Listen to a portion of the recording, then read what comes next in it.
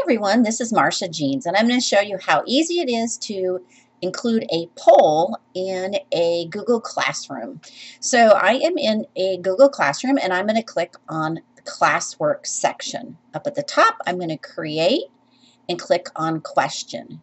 Now, you have a couple choices for this, but for a poll, you want to change this down here to multiple choice. And then I can include the question here. I'll just do something simple like, what is your favorite animal? Okay. You can make it worth points, or I can just say, since it's a poll, I'm just going to do ungraded.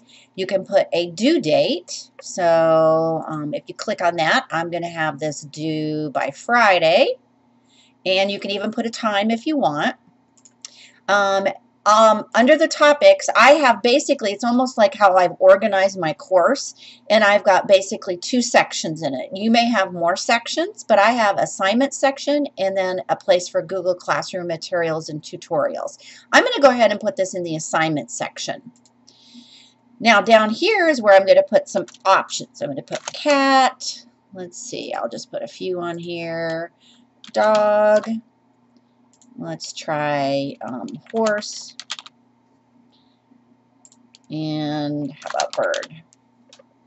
Okay, now here, if you want the students to see the summary of who voted for what, you can just leave that on. If you decide you don't want it, you can just toggle that off.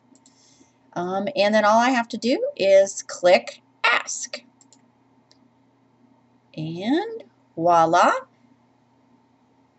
Here it shows up under my topic of assignments, what is your favorite animal? And that is how simple it is to create a poll. Hope you enjoy it.